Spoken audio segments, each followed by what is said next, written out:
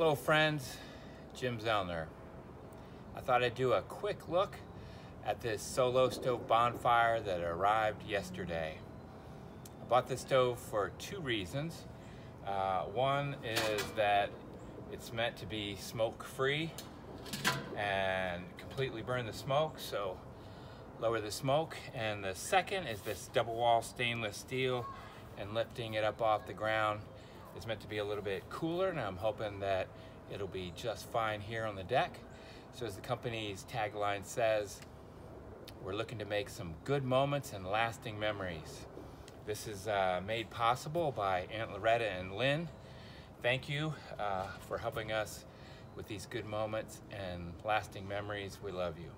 The stove also comes with a nice carry bag, so we can take it on the road and have good moments and lasting memories on the road.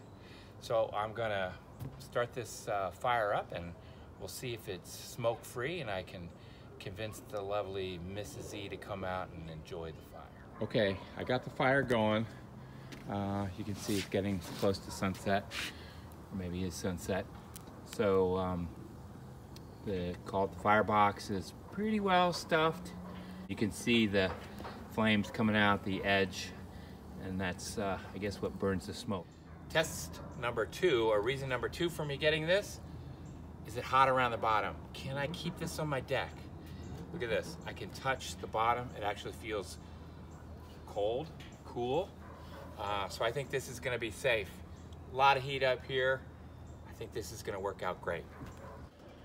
All right, here's the crucial test.